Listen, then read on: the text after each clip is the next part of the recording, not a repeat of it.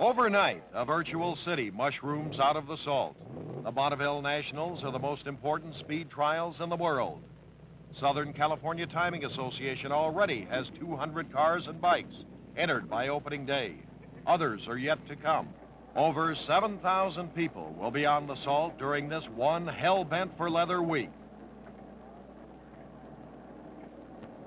Motorcycle entries get instructions from Earl Flanders, official referee from the American Motorcycle Association. With empty tanks, have your tanks sealed and remain sealed until after the... There are classes for almost every kind of car and motorcycle made, remade or homemade. They come in all sizes and shapes.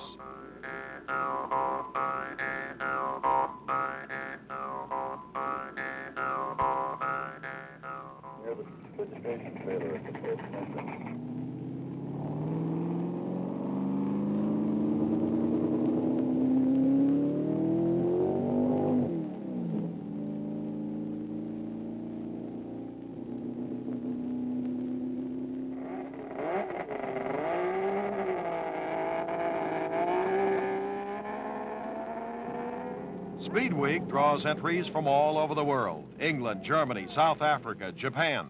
Like Bert Monroe from New Zealand, he's a legend on the salt. It takes him 3 months to make the round trip, but he comes every year. He's past 70 and still rides the streamliner he made himself. Nearly all the parts machined by hand. As usual, a number of streamliners are here, trying to set a new motorcycle world land speed record.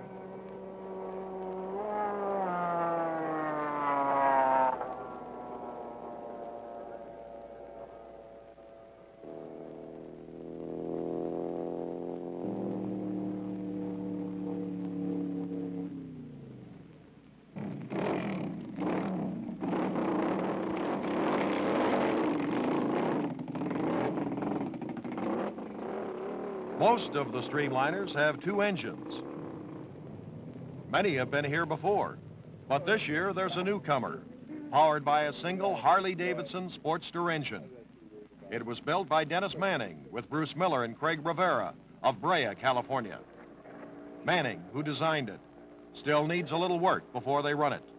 Other big guns of the meet also ride Harley-Davidsons. Leo Payne from Cedar Rapids. He's already ridden that Sportster faster than anyone has ever gone, unstreamlined. Holds 2 records with it.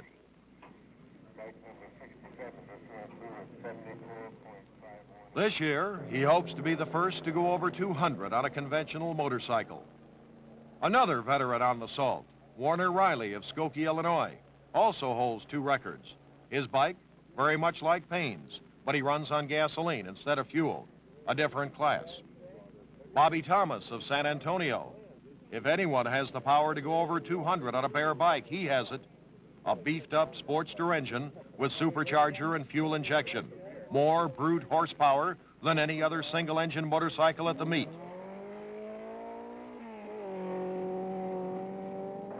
Essentially, Thomas built a drag bike.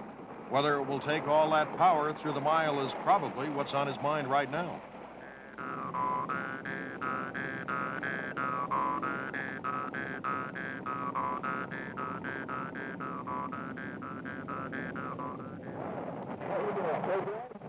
Get a shot of this guy.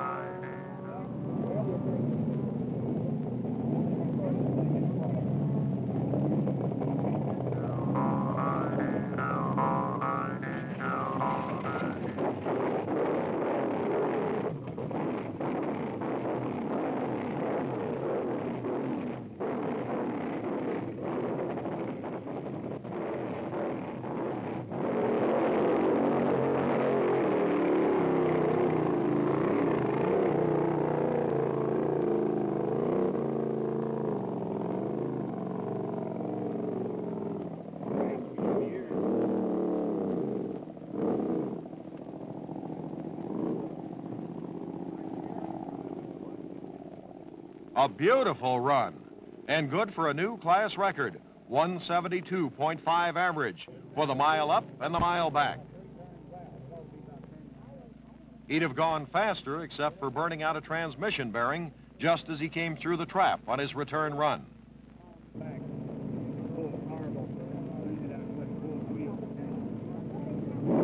Leo Payne waits at the starting line, modified Sportster engine, puts him in the up to 3,000 cc class with fuel. A lot of waiting in line here.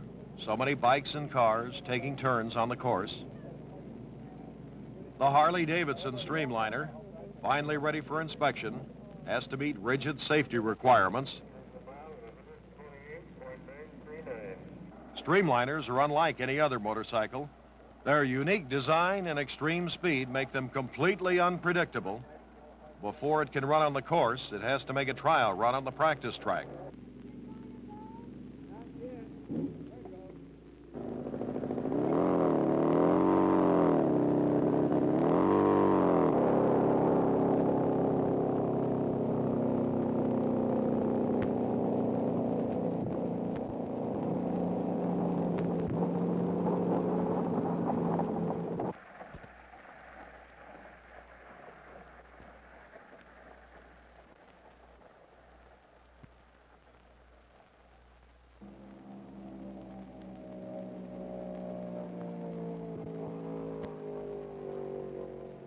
Still need before they can run it wide open.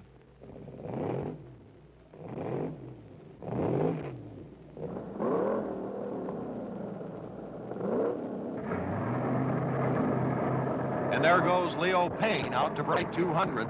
It's never been done except in a Streamliner.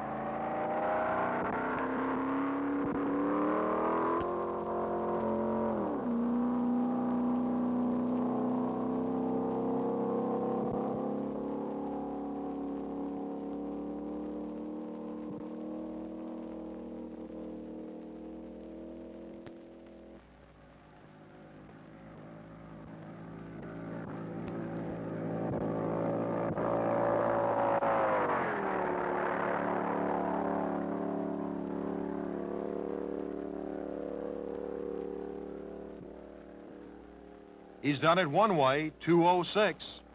He has to run the mile trap both ways for the record, a two-way average. Here he comes back into the wind this time.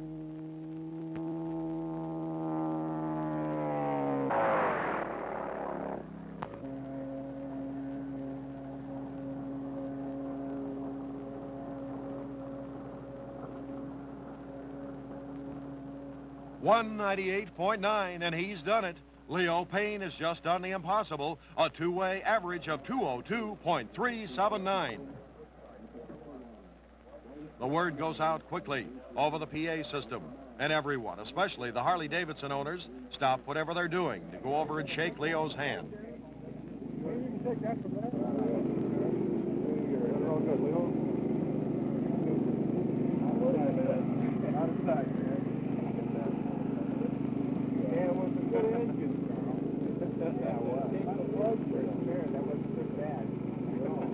And there it is, 2:02.379. No one thought it could be done, and here Leo Payne has done it. Here's Warner Riley, that Sportster engine, right out of his street bike, rebored and restroked, the best precision engine of all the Harley-Davidsons here. Gasoline class, up to 3,000 cc. Trying to raise the record he set last year in this class with the same bike.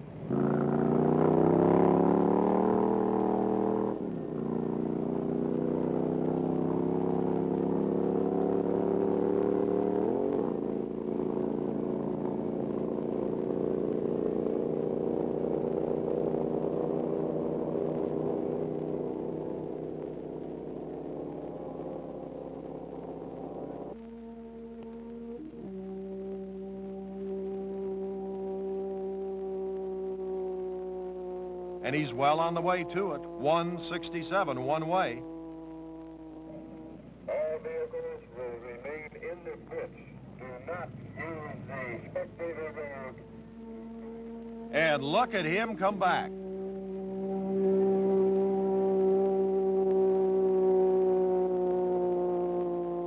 Well over 170. A new record. His two-way average, 169.6. the fastest anyone has ever ridden a mile on a regular motorcycle with gasoline. This is Bob Scharfenstein, Sportster engine, modified frame, in the under 1,000 cc class.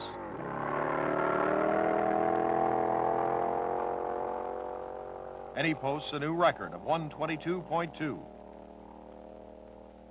After a record run, bikes are immediately inspected to be sure they're still exactly as they were entered in their particular class.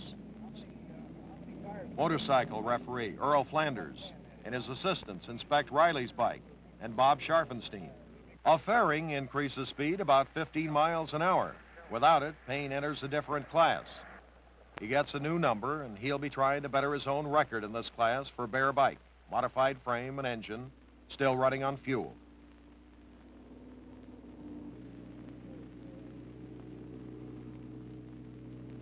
Here he comes.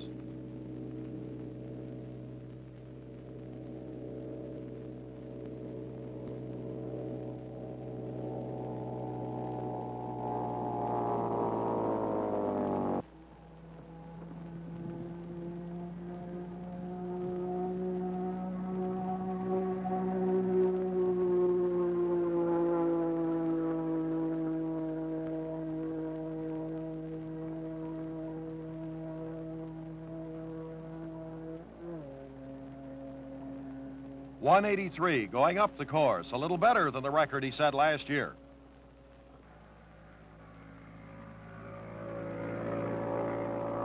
Coming back, over 190, an average of 186.7, and it's another new record for Leo Payne. Warner Riley, also with the fairing off.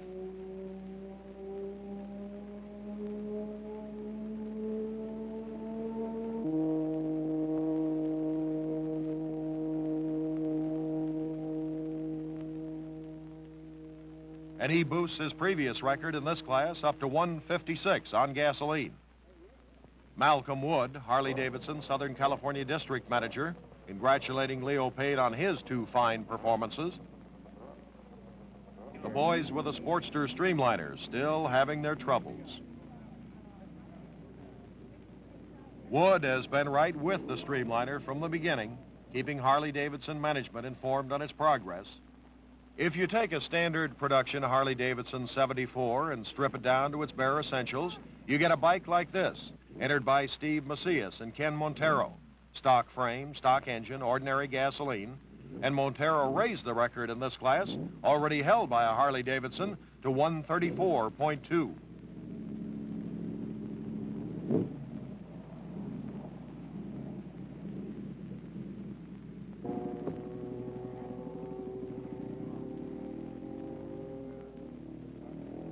The Harley-Davidson Streamliner, back in the lineup. It still has to qualify before it can run for a record, and there's only 1 day of Speed Week left. A lot of interest in the Sportster Streamliner in spite of the delays.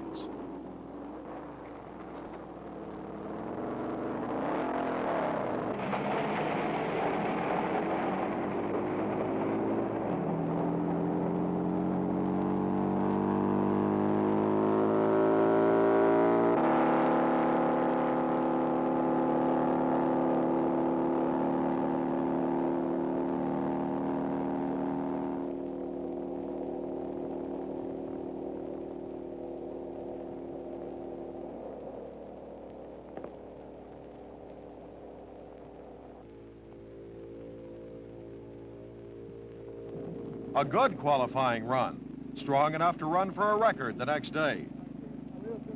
But in the process, they've damaged the engine, and a whole new crop of problems has turned up, things that only come out at full throttle. Bobby Thomas comes over to have a look. There's a great camaraderie among all the Harley-Davidson owners at the meet. Everyone would like to help. Warner Riley offers them the engine from his Sportster. They couldn't ask for a better one. But the marriage of an engine to a Streamliner is highly critical. The engines are basically the same, but no two are exactly alike. The whole configuration would have to be slightly altered. The drivetrain, everything has to work together. Even if the engines could be switched, the new problems of handling at high speed are simply beyond them. And there's no time to experiment. Speed Week is over. Altogether, Harley-Davidson bikes set new records in every class they entered, except for the Streamliner. But then no one else set a new motorcycle world land speed record either. Bob LePan still held it, the record he set in 1966, 245 miles an hour in a Streamliner, powered by two British Triumph engines. Like many other participants, Manning and his crew go home disappointed.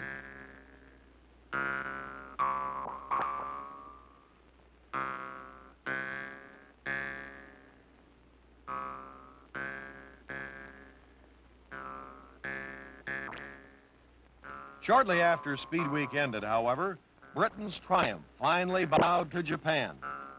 Don Vesco of El Cajon, California, returned to the Salt and drove his twin-engine Yamaha Streamliner to a new land speed record of 251.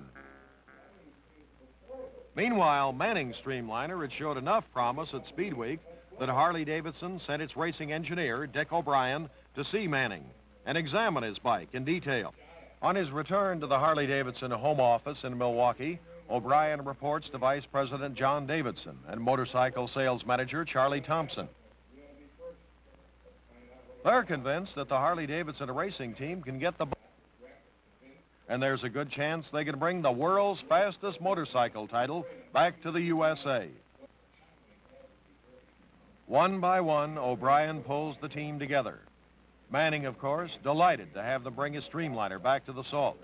Cal Rayborn, a top racing rider. George Smith of Viola, Wisconsin, fuel and carburation expert. Warner Riley of Skokie, Illinois, a master of the powerful Sportster engine. They take a shakedown engine from the factory racing department. Riley's engine will be saved until all the other problems in the Streamliner are solved. One big problem is time. At best, they have 2 weeks while the U.S. Auto Club is on the Salt, timing the Blue Flame in its bid for a new automobile land speed record. Scarcely a week after the decision to go, they're back in Wendover. A local garage becomes their home for the next 10 days. When they're not on the Salt running the bike, they're here, tearing it down, putting it together, building new systems, fixing this, changing that, and once in a while, they sleep. They selected Cal Rayborn of San Diego to drive the bike, one of the world's finest racing riders, and he has an unusual talent for communicating exactly how the bike is acting after each change. That is right. That shows that he can get it to pick up more as he went through the mile.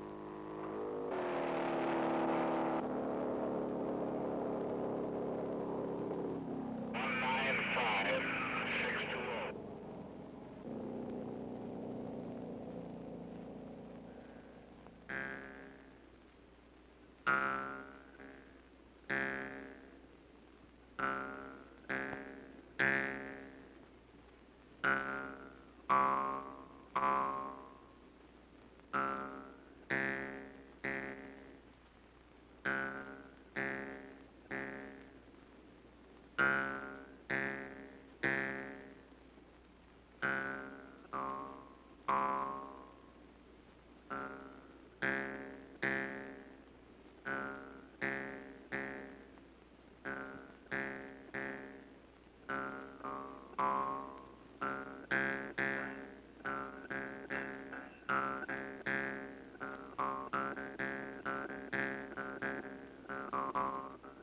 Finally, after 9 days, working every night since they arrived, sometimes all night, they're bone weary, but they're ready.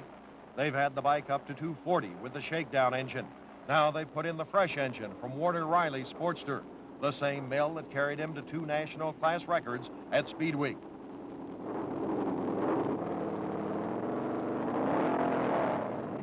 All systems are go, and it's now or never. USAC timers waiting.